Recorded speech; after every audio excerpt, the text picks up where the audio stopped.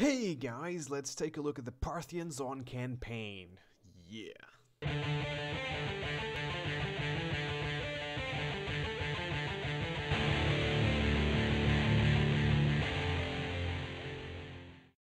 Hello everybody and welcome to the campaign map as is Parthia. Today we're gonna be talking a little bit about how they start, what's the tactics that you can do with them, and then the pros and the cons, the strengths and weaknesses of Parthia on the campaign, and then we're gonna be selecting a tier for the Parthians. So let's get started with their starting position. That's fitting, I think. So they start with 3 cities: Susa, Arsacia, and all the way over here Campus Sakai. They have a good population pool, to be fairly honest. Like, for example, here 4,600 people, 3,600 people on the capital, and then 6,300 people on Susa, which is really good, if I might say so myself. However, they are a little bit spread out. Not a little, they are very spread out. Like, you're gonna take a few turns, like at least 5 turns, for example, to get from Susa to Arsacia, so that's quite a bit.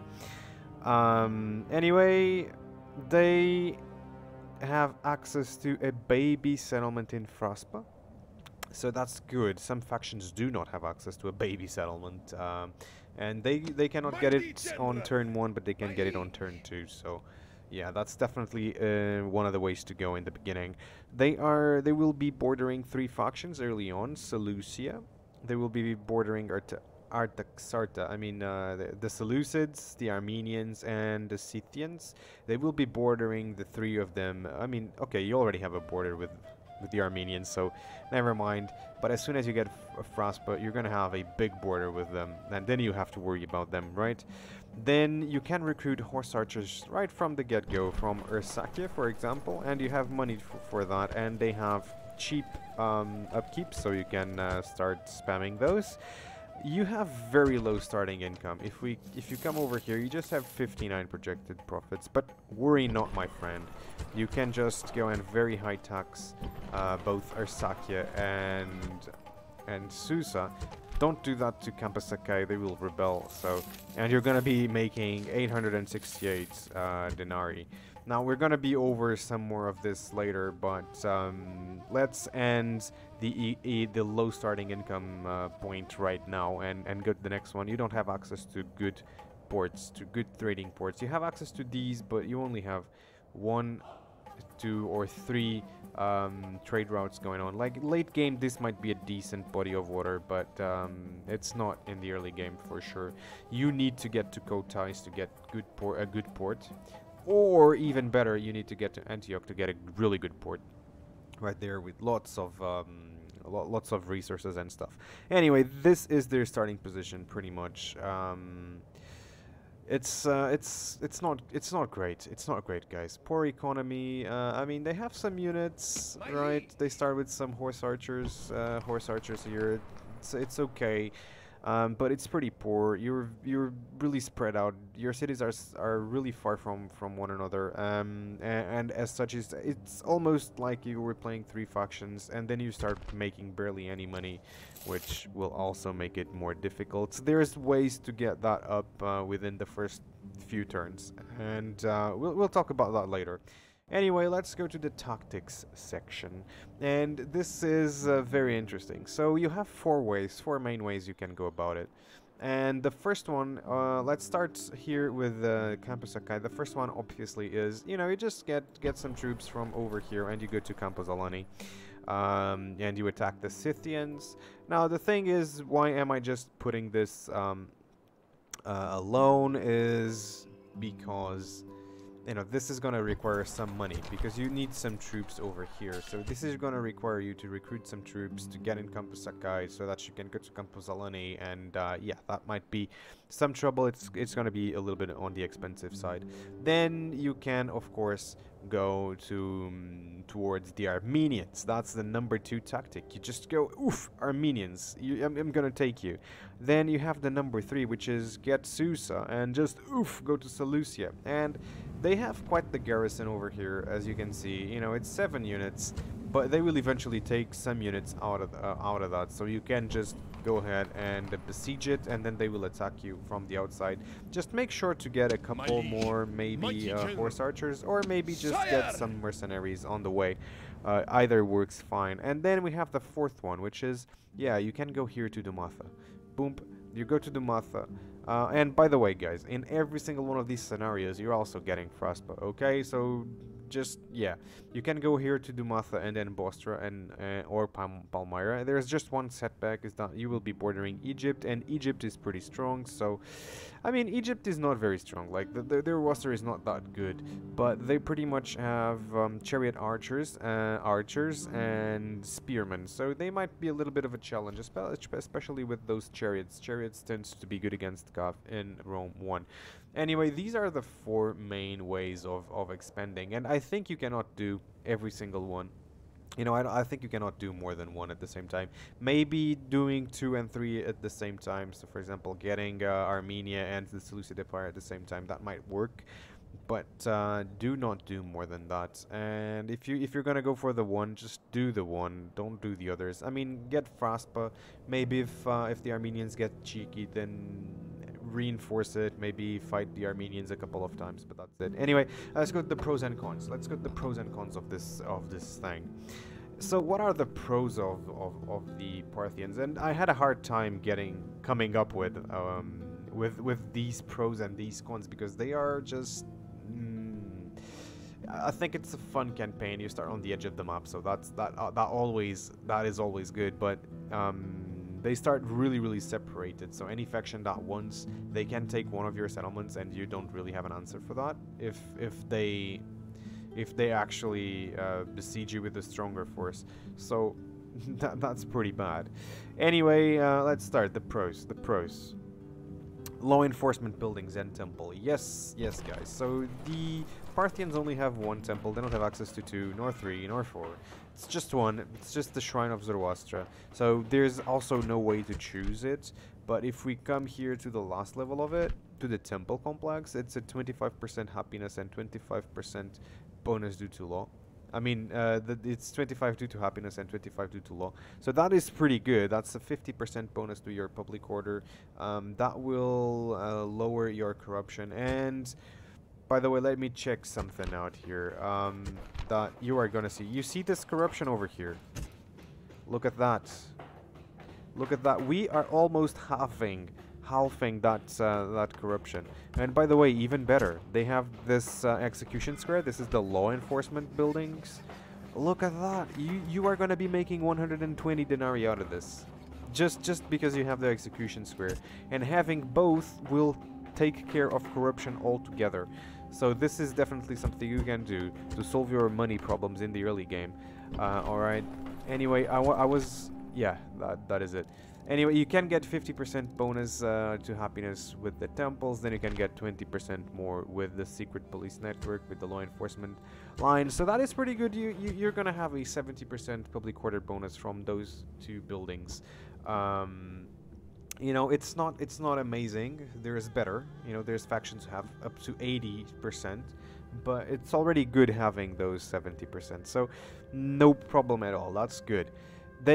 So next pro, they can take the Hanging Gardens pretty early on. Yeah, you just need to take Seleucia, and that's a 20% bonus to your farming output.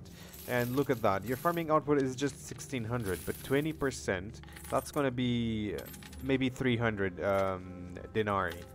300 and something denarii that you're going to be making surplus to this. So that's already, if you do the temple and the execution square, if you take the Hanging Gardens, you're going to be making about 1500 more denarii just from that, so that's pretty decent. That's 5 units of horse archers that you can sustain. That's how I see it. Then you have cheap upkeep on the horse archers, you know, 110 denarii per unit. On you know, so that you guys can relate that to something. The peasants cost 100 denarii upkeep, so horse archers just cost 10 more. Might as well just have horse archers, right? Even though the peasants are much better to keep the law on the settlements. Anyway, they have access to the trade caravan. Alright, so what is the trade caravan? The trade caravan is this building over here, increased in tradable goods. Now, of course, we have no percentages as to how much this increases your trade potential, right? How much this increases your trade income. But the thing is that they will be increasing your trade income a little bit more than the traders are going to be increasing your trade income. So having both trade caravan and trader is really, really good. It will help you quite a bit.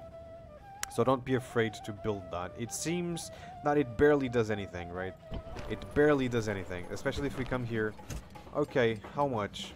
53 to 62. That's just an increase of 9 denarii. But look at that market. That's just an increase of 4 denarii. So it's not a lot, but in the late game it will get way better because you're gonna be making much more money from trade.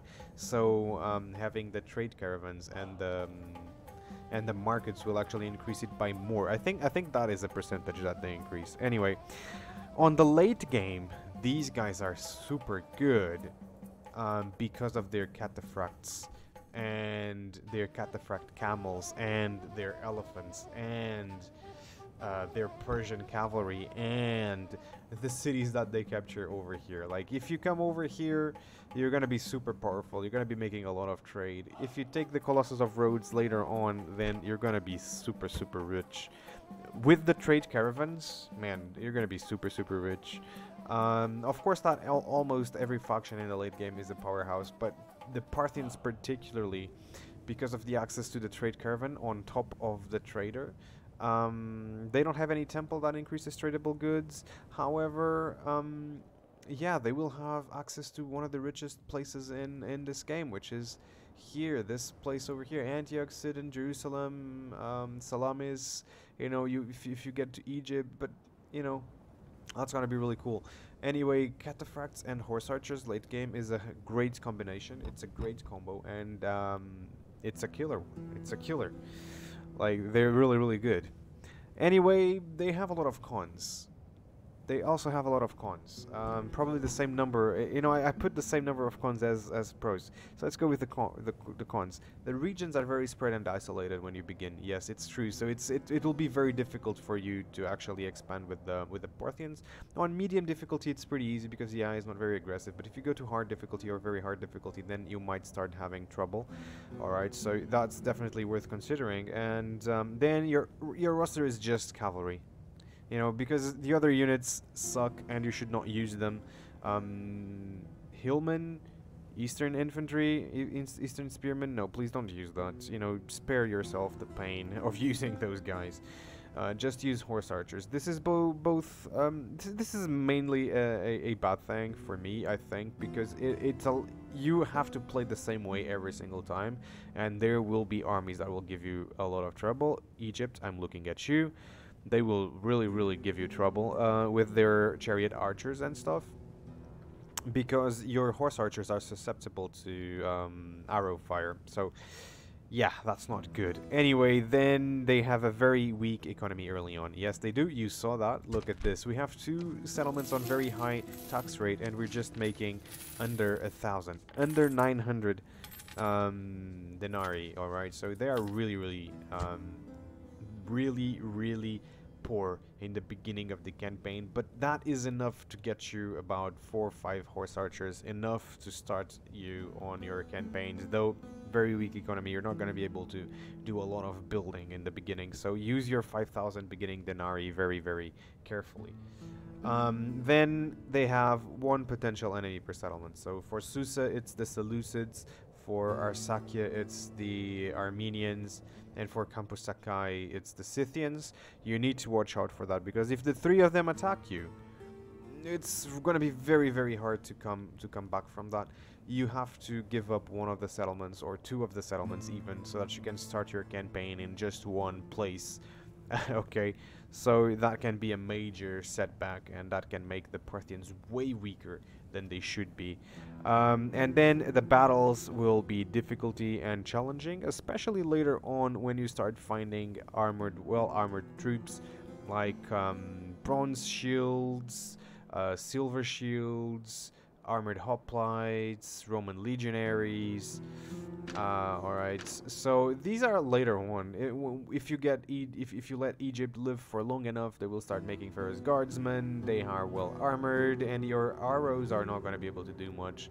You pray that you have cataphracts when that happens, because cataphracts are going to be the thing that saves you late game and makes your battles bearable. Okay, that's what's gonna happen, because otherwise you're gonna have to be micromanaging every single unit, and it's actually not easy, especially on higher difficulties, because the enemy has more attack, more defense, more morale.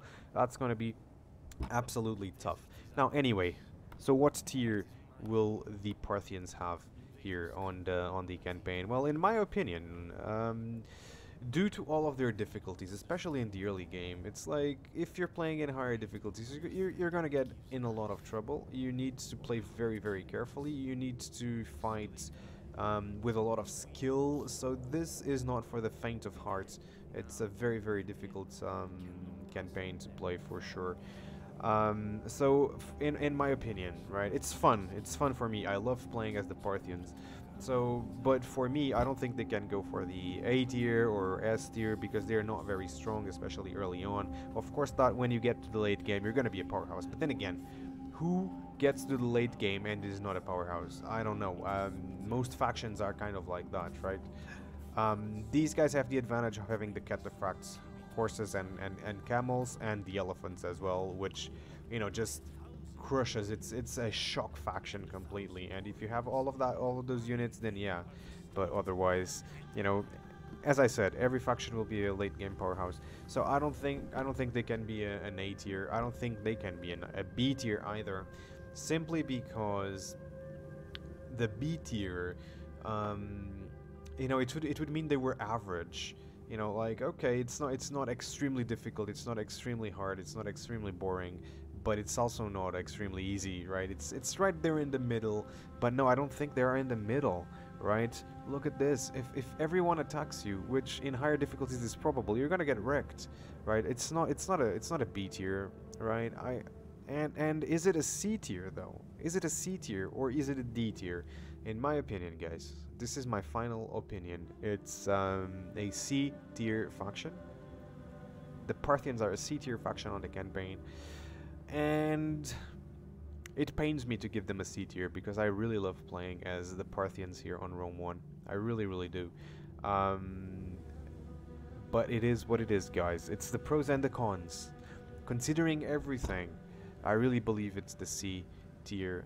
Anyway, I hope you guys found something new today. I hope you guys learned something new about one of your favorite factions, maybe.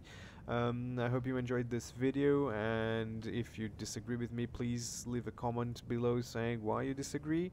And if you enjoyed the video, like the video. If you're still here so far, you know, and you're not yet subscribed to the channel, I think it's a really great time to slap that subscribe button. I think I've earned it if you stayed here this long. Have a great day, guys, and I'll see you on the next video.